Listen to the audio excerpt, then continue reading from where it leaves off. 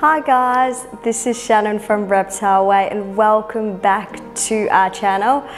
We've got a bit of a different video to bring you all today, and it's going to be some ideas of what reptile pets you can get that are really good. They're not really too hard to take care of, and yeah, the different ways you can go about housing these guys, because it's really not just one way that you can house them. There's so many different ways, and you can pick the best one that will suit, I guess, your living situation. But anyway, let's dive into this video. Now here we have a very popular species of lizard. We've got the beautiful bearded dragon, and this is Gimli. Now Gimli was the one who actually started my little reptile obsession, and she was the first one that I started building reptile enclosure decor, and then her entire reptile enclosure. So this little girl was the one who really did start it all. But bearded dragons make awesome pets. They're just so interactive. Quite a lot of them are food driven, but that's not a given. Some can be super picky with food, but they are quite active lizards. They like to run around a fair bit. So yeah, they can be quite a fun pet to have. Now, other reasons as to why bearded dragons make such great pets: they have fairly long lives, 8 to 15 years, which means you get to spend quite a lot of time with your scaly pet. They're great for people who have allergies, who can't get maybe a dog or cat, but want an animal that's going to be interactive. And Gimli, very food driven, like quite a few bearded dragons, which does make them capable of a little bit of training. The cons though, they do need a fair bit of space, so enclosures can be quite costly. The need for UVB lights again can add a bit of extra cost. They need to be fed daily, with the exception of having the occasional starve day. And because they need to be fed daily, they're going to poo daily. So your husbandry, cleaning may need to be done on the daily. So, you know, you may need to put a little bit more time in more regularly for these guys compared to other reptiles.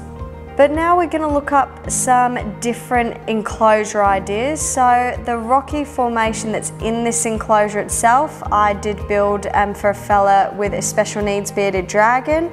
If you want to know on how I actually built that, because you want to do something similar in your enclosure, check out that video. And also, how I build in that video can be used for these Pinterest inspirations. You can go about it the same way, you just need to change the paint color. Turning furniture as well into enclosures is a great idea. And go on to Facebook, check out these groups like the DIY reptile enclosure for some inspiration, and they do also sell enclosures on there, and they're great for giving advice if you do get stuck.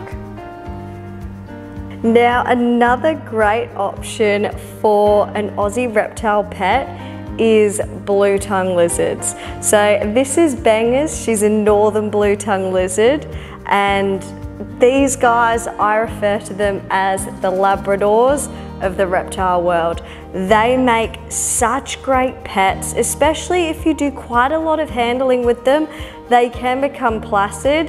When you get them as babies though, they'll open their mouths, stick their tongue out, hiss, make all these noise, puff in and out, but over time they do get over it, and they can become great pets, especially if you get them to a handling stage like what Bangers is. Great for kids. Now, other reasons as to why blue tongue lizards can make really good pets: they are quite slow moving, so it can be a little bit easier to handle these guys, say, in comparison to a flighty bearded dragon. A bit less maintenance with them when it comes to feeding the adults. The adults only need to be fed once to twice a week maximum, and they are less sensitive to temperature changes as well. So if you are a beginner and again you want to get your first ever lizard, blue tongue lizards are a pretty good place to start. However, the cons I've found with these guys are they have to be one of the most messy lizards.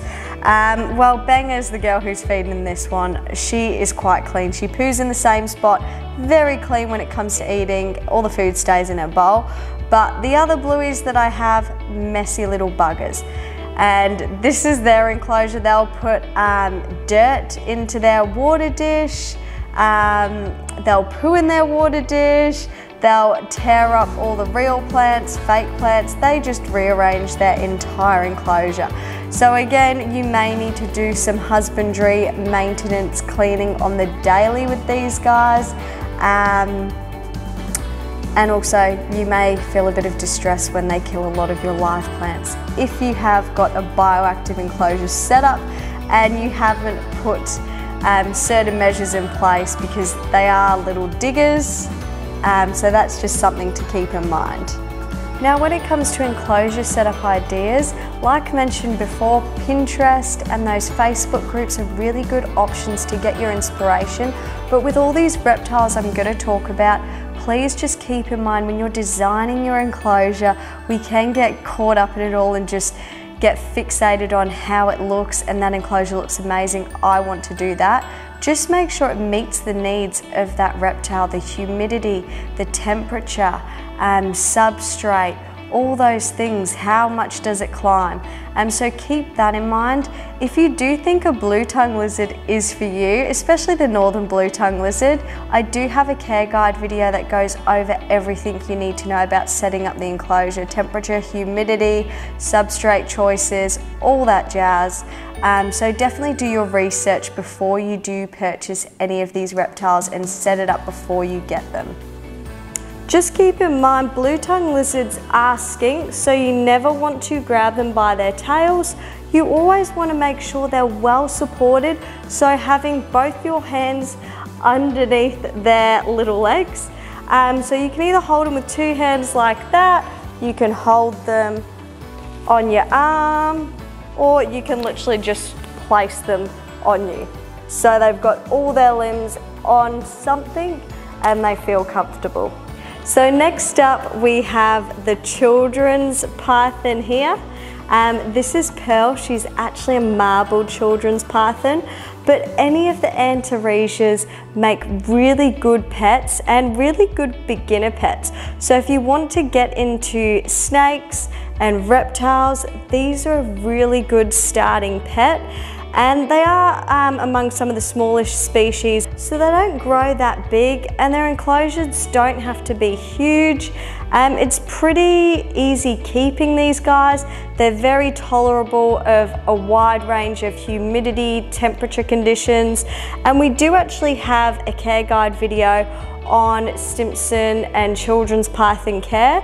So if you are planning to get one of these, feel free and check that out. Now some pros as to what makes species in the Antaresias great pets to have is their small size. So it makes it easy to find enclosures. It's a bit less costly for their enclosures because you don't need to get massive custom ones. And they're great temperaments, like mentioned before. They don't require UVB as they are nocturnal, so that does bring the price down, and they're easy to find in Australia. The only con I can think about these guys is because they are smaller in size, they are a great escape artist. So you'll see with my enclosures they've got mesh lids. Those are Gorilla Tape down because these guys can be little Houdinis. When it comes to black-headed pythons, they are always going to be one of my favourite snakes. But before we get into any more information about these guys, we might as well start off by trying to get Diglett out of his or her, I actually don't know whether it's a boy or girl yet, but his or her cave.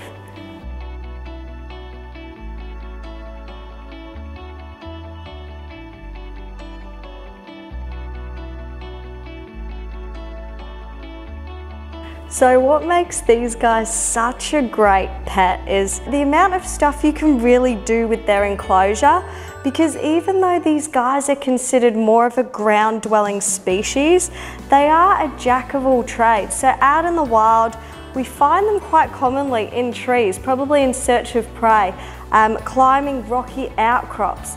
In order to get a feed, they will climb absolutely anything and everything. But obviously when you do have these guys as pets, you really do want to take care of them. So with Diglett here, this was the biggest type of enclosure I could probably get and keep in my house with a limited space. So the reason why I created this sort of enclosure for Diglett is to really allow Diglett to be able to exercise, but also make it safe. These platforms are quite big, easy to climb, so Diglett isn't going to injure himself. There's no way that Diglett can fall from the top level all the way down to the bottom.